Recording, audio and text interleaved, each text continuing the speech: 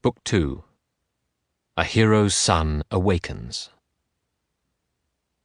When primal dawn spread on the eastern sky her fingers of pink light, Odysseus's true son stood up, drew on his tunic and his mantle, slung on a sword belt and a new-edged sword, tied his smooth feet into good rawhide sandals, and left his room, a god's brilliance upon him. He found the criers with clarion voices and told them to muster the unshorn Achaeans in full assembly. The call sang out, and the men came streaming in. And when they filled the assembly ground, he entered, spear in hand, with 2 quick hounds at heel. Athena lavished on him a sunlit grace that held the eye of the multitude. Old men made way for him as he took his father's chair. Now Lord Aegyptius, bent down and sage with years, opened the assembly. This man's son had served under the great Odysseus, gone in the decked ships with him to the wild horse country of Troy, a spearman, Antiphus by name. The ravenous Cyclops in the cave destroyed him last in his feast of men. 3 other sons the old man had, and 1, Eurynomus, went with the suitors. 2 farmed for their father. But even so the old man pined, remembering the absent one, and a tear welled up as he spoke. "Hear me, Ithacans. Hear what I have to say.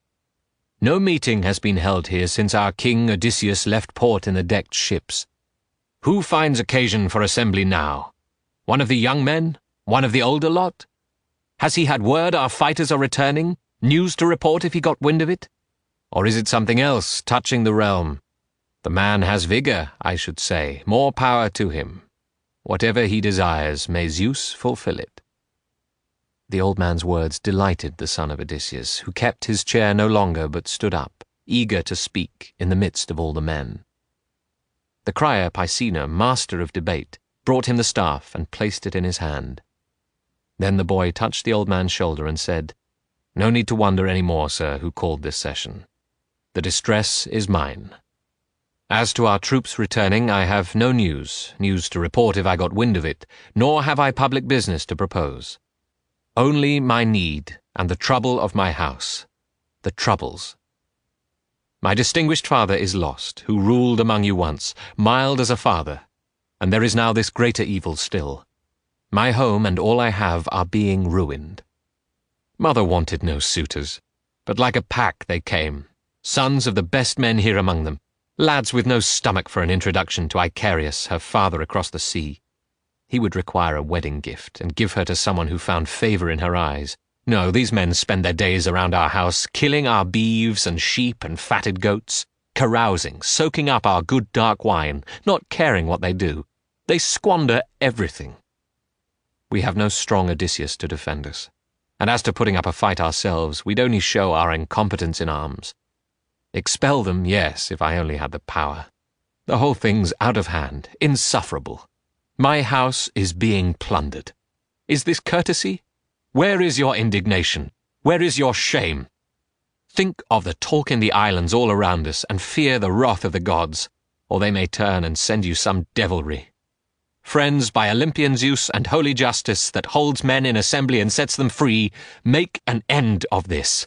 Let me lament in peace my private loss.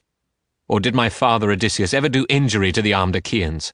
Is this your way of taking it out on me, giving free rein to these young men? I might better see my treasure and livestock taken over by you all. Then, if you fed on them, I'd have some remedy. And when we met in public in the town, I'd press my claim. You might make restitution. This way you hurt me when my hands are tied." And in hot anger now, he threw the staff to the ground, his eyes grown bright with tears. A wave of sympathy ran through the crowd, all hushed, and no one there had the audacity to answer harshly, except Antinous, who said, "What high and mighty talk, Telemachus! No holding you. You want to shame us and humiliate us. But you should know the suitors are not to blame. It is your own dear, incomparably cunning mother. For 3 years now, and it will soon be 4, she has been breaking the hearts of the Achaeans, holding out hope to all and sending promises to each man privately, but thinking otherwise. Here is an instance of her trickery. She had her great loom standing in the hall and the fine warp of some vast fabric on it. We were attending her, and she said to us, 'Young men, my suitors, now my lord is dead, Let me finish my weaving before I marry, or else my thread will have been spun in vain. It is a shroud I weave for Lord Laertes when cold death comes to lay him on his bier. The country wives would hold me in dishonour if he with all his fortune lay unshrouded. We have men's hearts. She touched them. We agreed. So every day she wove on the great loom, but every night by torchlight she unwove it. And so for 3 years she deceived the Achaeans. But when the seasons brought the 4th around, one of her maids who knew the secret told us. We found her unravelling the splendid shroud. She had to finish then, although she hated it. Now here is the suitor's answer. You and all the Achaeans mark it well. Dismiss your mother from the house, or make her marry the man her father names and she prefers. Does she intend to keep us dangling forever? She may rely too long on Athena's gifts, talent in handicraft and a clever mind so cunning. History cannot show the like among the ringleted ladies of Achaea. Mycenae with her coronet, Alcmene, Tyro. Wits like Penelope's never were before. But this time, well, she made poor use of them. For here are suitors eating up your property as long as she holds out, a plan some god put in her mind. She makes a name for herself, but you can feel the loss it means for you. Our own affairs can wait. We'll never go anywhere else until she takes an Achaean to her liking. But clear-headed Telemachus replied, Antinous, can I banish against her will the mother who bore me and took care of me? My father is either dead or far away, but dearly I should pay for this at Icarius' hands if ever I sent her back. The powers of darkness would requite it too. My mother's parting curse would call hell's furies to punish me, along with the scorn of men. No, I can never give the word for this. But if your hearts are capable of shame, leave my great hall and take your dinner elsewhere. Consume your own stores. Turn and turn about. Use one another's houses. If you choose to slaughter one man's livestock and pay nothing, this is rapine, and by the eternal gods, I beg Zeus, you shall get what you deserve. A slaughter here and nothing paid for it. Now Zeus, who views the wide world, sent a sign to him, launching a pair of eagles from a mountain crest in gliding flight down the soft-blowing wind, wing-tip to wing-tip, quivering taut, companions, till high above the assembly of many voices they wheeled, their dense wings beating, and in havoc dropped on the heads of the crowd, a deathly omen, wielding their talons, tearing cheeks and throats. Then veered away on the right hand through the city. Astonished, gaping after the birds, the men felt their hearts flood, foreboding things to come.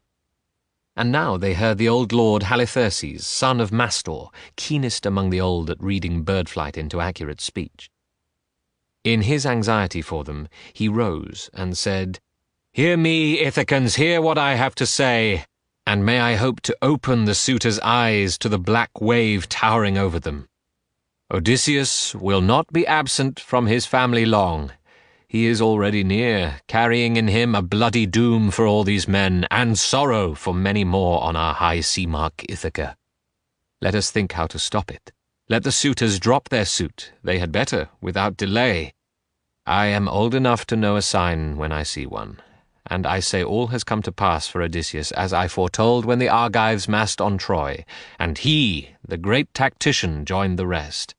My forecast was that after 19 years, many blows weathered, all his shipmates lost, himself unrecognized by anyone, he would come home. I see this all fulfilled. But Polybus's son, Eurymachus, retorted, Old man, go tell the omens for your children at home and try to keep them out of trouble. I am more fit to interpret this than you are. Bird life aplenty is found in the sunny air, not all of it significant. As for Odysseus, he perished far from home. You should have perished with him. Then we'd be spared this nonsense in assembly, as good as telling Telemachus to rage on. Do you think you can gamble on a gift from him? Here is what I foretell, and it's quite certain. If you, with what you know of ancient law, encourage bitterness in this young man, it means for him only the more frustration. He can do nothing whatever with 2 eagles. And as for you, old man, we'll fix a penalty that you will groan to pay. Before the whole assembly, I advise Telemachus to send his mother to her father's house. Let them arrange her wedding there, and fix a portion suitable for a valued daughter. Until he does this, courtship is our business, vexing though it may be. We fear no one, certainly not Telemachus with his talk. And we care nothing for your divining, uncle. Useless talk. You win more hatred by it.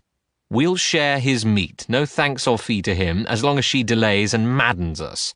It is a long, long time we have been waiting in rivalry for this beauty. We could have gone elsewhere and found ourselves very decent wives. Clear-headed Telemachus replied to this.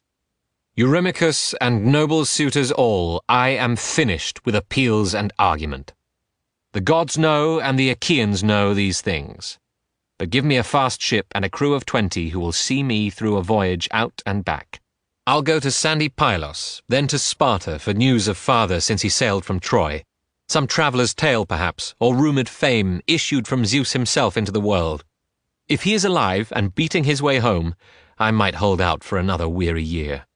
But if they tell me that he's dead and gone, then I can come back to my own dear country and raise a mound for him, and burn his gear with all the funeral honours that befit him, and give my mother to another husband. The boy sat down in silence. Next to stand was Mentor, comrade-in-arms of the Prince Odysseus, an old man now. Odysseus left him authority over his house and slaves to guard them well. In his concern he spoke to the assembly. Hear me, Ithacans. Hear what I have to say. Let no man holding sceptre as a king be thoughtful, mild, kindly, or virtuous.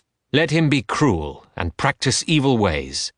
It is so clear that no one here remembers how like a gentle father Odysseus ruled you. I find it less revolting that the suitors carry their malice into violent acts. At least they stake their lives when they go pillaging the house of Odysseus. Their lives upon it, he will not come again. What sickens me is to see the whole community sitting still, and never a voice or a hand raised against them. A mere handful compared with you. Leocritus, Euenos' son, replied to him, Mentor, what mischief are you raking up? Will this crowd risk the sword's edge over a dinner? Suppose Odysseus himself indeed came in and found the suitors at his table. He might be hot to drive them out. What then? Never would he enjoy his wife again, the wife who loves him well. He'd only bring down abject death on himself against those odds. Madness to talk of fighting in either case. Now let all present go about their business. Halitherses and Mentor will speed the traveller. They can help him. They were his father's friends. I rather think he will be sitting here a long time yet, waiting for news on Ithaca. That seafaring he spoke of is beyond him. On this note they were quick to end their parley. The assembly broke up. Everyone went home. The suitors home to Odysseus' house again. But Telemachus walked down along the shore and washed his hands in the foam of the grey sea. Then said this prayer, O God of yesterday, guest in our house who told me to take ship on the hazy sea for news of my lost father, listen to me. Be near me. The Achaeans only wait or hope to hinder me, the damned insolent suitors most of all. Athena was nearby and came to him, putting on Mentor's figure and his tone, the warm voice in a lucid flight of words. You'll never be faint-hearted or a fool, Telemachus, if you have your father's spirit. He finished what he cared to say, and what he took in hand he brought to pass. The sea roots will yield their distances to his true son, Penelope's true son. I doubt another's luck would hold so far. The son is rare who measures with his father, and 1 in 1,000 is a better man, but you will have the sap and wit and prudence, for you get that from Odysseus, to give you a fair chance of winning through. So never mind the suitors and their ways. There is no judgment in them. Neither do they know anything of death and the black terror close upon them. Doomsday on them all. You need not linger over going to sea. I sailed beside your father in the old days. I'll find a ship for you and help you sail her. So go on home, as if to join the suitors, but get provisions ready in containers. Wine in 2-handled jugs and barley meal, the staying power of oarsmen, in skin bags, watertight. I'll go the rounds and call a crew of volunteers together. Hundreds of ships are beached on sea-girt Ithaca. Let me but choose the soundest, old or new. We'll rig her and take her out on the broad sea. This was the divine speech Telemachus heard from Athena, Zeus's daughter. He stayed no longer. but took his heartache home, and found the robust suitors there at work, skinning goats and roasting pigs in the courtyard. Antinous came straight over, laughing at him, and took him by the hand with a bold greeting. "High-handed Telemachus, control your temper. Come on, get over it. No more grim thoughts, but feast and drink with me the way you used to. The Achaeans will attend to all you ask for, ship, crew, and crossing to the holy land of Pylos for the news about your father." Telemachus replied with no confusion, "Antinous, I cannot see myself again taking a quiet dinner in this company. Isn't it enough that you could strip my house under my very nose when I was young? Now that I know, being grown, what others say, I understand it all, and my heart is full. I'll bring black doom upon you if I can, either in Pylos if I go, or in this country. And I will go all the way, if only as someone's passenger. I have no ship, no oarsman, and it suits you that I have none." Calmly he drew his hand from Antinous's hand. At this the suitors, while they dressed their meat, began to exchange loud mocking talk about him. One young, top-lofty gallant set the tone. "Well, think of that! Telemachus has a mind to murder us. He's going to lead avengers out of Pylos, or Sparta, maybe. Oh, he's wild to do it. Or else he'll try the fat land of Ephyra. He can get poison there and bring it home, doctor the wine jar, and dispatch us all." Another took the cue. "Well now, who knows? He might be lost at sea, just like Odysseus, knocking around in a ship far from his friends, and what a lot of trouble that would give us, making the right division of his things. We'd keep his house as dowry for his mother and the man who marries her." That was the drift of it. Telemachus went on through to the storeroom of his father, a great vault where gold and bronze lay piled along with chests of clothes and fragrant oil, and there were jars of earthenware in rows, holding an old wine, mellow, unmixed, and rare. Cool stood the jars against the wall, kept for whatever day Odysseus, worn by hardships, might come home. The double folding doors were tightly locked and guarded night and day by the serving woman Eurycleia, granddaughter of Piceno, in all her duty vigilant and shrewd. Telemachus called her to the storeroom, saying, "Nurse, get a few two-handled travelling jugs filled up with wine. The second best, not that you keep for your unlucky lord and king, hoping he may have slipped away from death and may yet come again, royal Odysseus. 12 amphorae will do.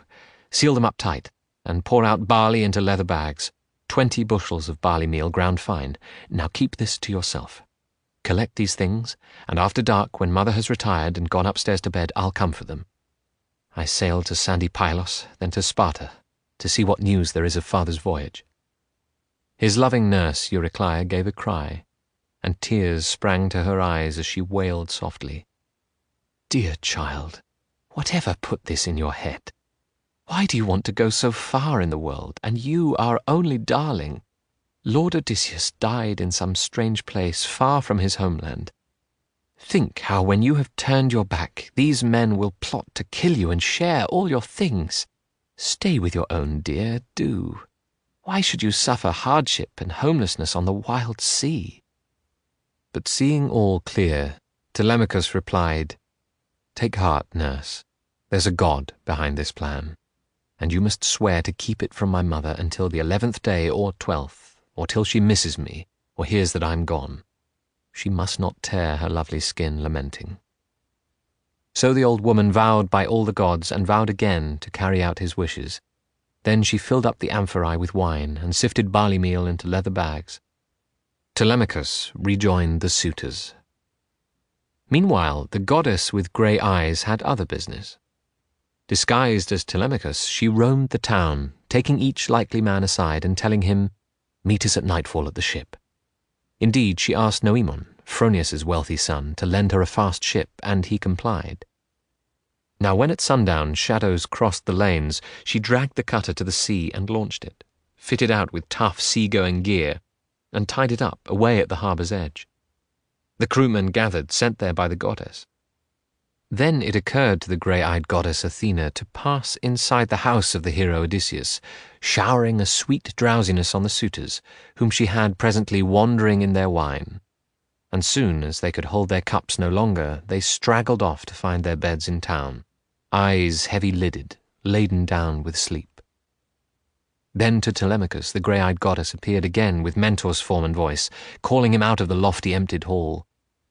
"Telemachus, your crew of fighting men is ready at the oars and waiting for you. Come on, no point in holding up the sailing."